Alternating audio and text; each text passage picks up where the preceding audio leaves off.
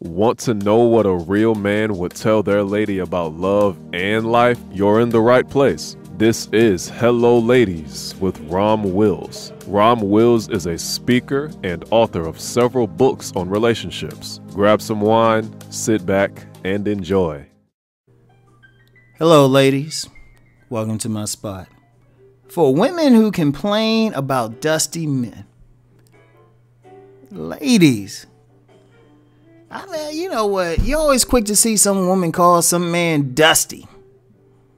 Dusty. Hey, he dusty. I ain't gonna mess with him. He dusty. All that. And, you know, I guess that mean he look dirty or whatever. Don't look like he got money or whatever. Okay, fine. And let me be clear. This ain't gonna be one of those videos where I'm telling you to give the dusty man a chance. If you're looking at the man, he looking dusty or whatever, you should leave him alone. You should leave him alone. You shouldn't mess with him. Shoot, just like I tell men to get quality women. And y'all heard me do the videos. Or leave the bad ones alone. Leave the dusty guys alone. But see, here we got a bigger question that y'all gonna have to deal with. Why y'all keep running into dusty men? Because in order for you to run into dusty men, you gotta be someplace where the dusty men are. Now, I keep hearing about all these women and, you know, keep hearing about y'all money and where y'all going and, you know, you on such a level. You know, and that level thing, let me be clear, that cuts across the races. You hear it a lot with some black women, but quiet as it's kept, white women doing the same thing, and probably educated Asian women and Hispanic women. In fact, I know for a fact that's the case. All right.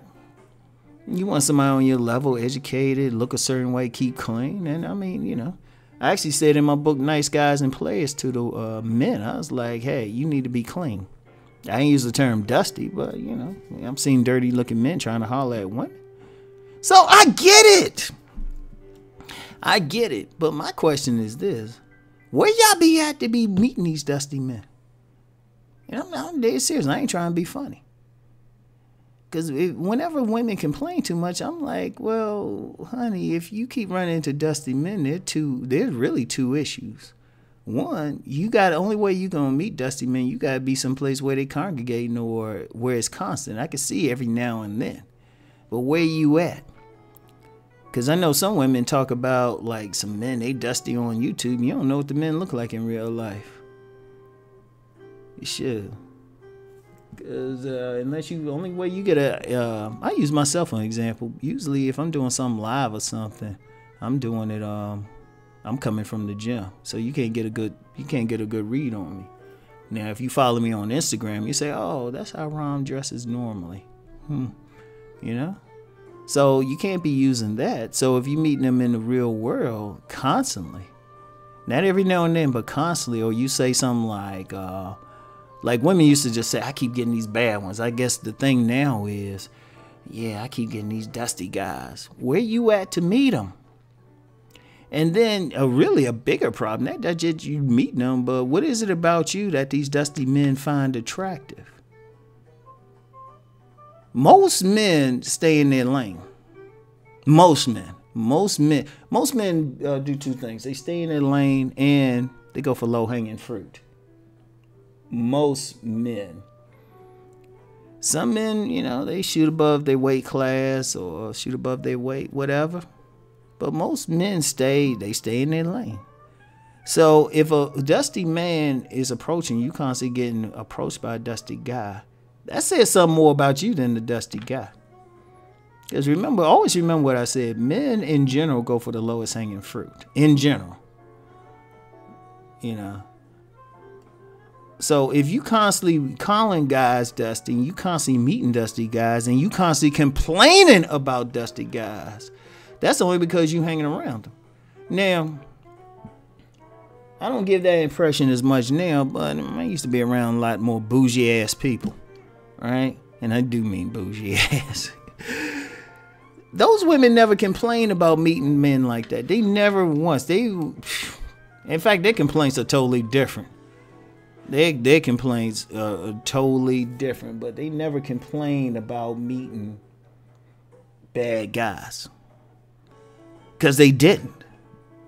They wouldn't go places where they would meet. I'm like, I had a good friend. Me and her still cool to this day. That's amazing. I must be a good guy because I got friends going back to the 80s and whatnot. But me and her were cool. But it was her and there was a few other women. I used to always joke with them because they would not just get guys, but outstanding guys. Like consistently, no matter where they go. But one of the things with them, one, they felt good about themselves. They had high self-esteem. They felt good about who they were. And they carried themselves in classy. Every single one carried themselves in a classy way. That was one. Two, they didn't go where they were going to be dusty type of men. Like one, I knew she used to shop at this one supermarket in this grocery store in the D.C. area. It used to be known as a place where people would hook up. Like people would go in there. They be having on makeup. They'd be going to get an avocado or something. They'd be going in there in makeup and heels. They were funny mini skirts. I went in there one time. I was like, man, this is like a nightclub in here. But I knew one of them, she would only shop there. And she would be meeting engineers, doctors. I was like, man, you need to do a seminar on meeting outstanding men. Like nothing but outstanding men. Like old money type of men. This was a sister. She meet old money type of brothers and stuff. And I was like, wow. And I knew another one like that. She had like a few guys on her short list to marry, and these are like all attorneys and stuff. They weren't running into that. And even now, you got women never complain about dealing with dusty men because they don't. But see, when I hear women deal with that, that's the first two things I think. I say, I'm like, okay, where's she going to meet dusty men to run into them? And then the second thing is, what is it about her that they find attractive? And don't think I'm bored, because I know some women might listen to this and think, oh, yeah, he just don't know. They just to talk to me. Look, think about this section of YouTube. Think about this section. Now, I'm known as a dating coach, even though I would go way beyond that. But a big thing is men even approaching women. That's like a major thing. That's the biggest thing. Just meeting women, approaching women. That's the biggest single thing these guys worried about. So they ain't just casually approaching any old woman. There's got to be something in a woman that says she will be receptive to it. I'm going to use a very crude analogy. It's like a panhandler. A very good panhandler know who to ask for money and who not to ask for money. They can take one look. So a dusty man, he's going to look at a woman and he's going to assess whether or not he even have a chance with her. So if a woman is constantly attracting dusty men, she got to look in the mirror. That's on her. And see, seriously, every single time I hear it, I'm looking at the woman complaining. Now, like I said, every now and then you might get that dude who is dusty. Like any woman should be able to say every now and then. And when I say every now and then, not like every other week, but I'm like every few months, like less than 5 times a year probably. I'll say every 3 months. You might get some dusty dude, and that's only dependent on where you're going and where you're at. But if you getting that thing all the time, consistently, it's like, baby girl, you need to change your address, who you hanging with, and you really need to look in the mirror. So for the ladies who talking about dusties, even these YouTube creators, if that's all you talking about, you got some stuff, you got some work you need to do. And shoot, you need to figure out where the type of the clean men or whatever term you want to use for them are hanging out. And they are hanging out.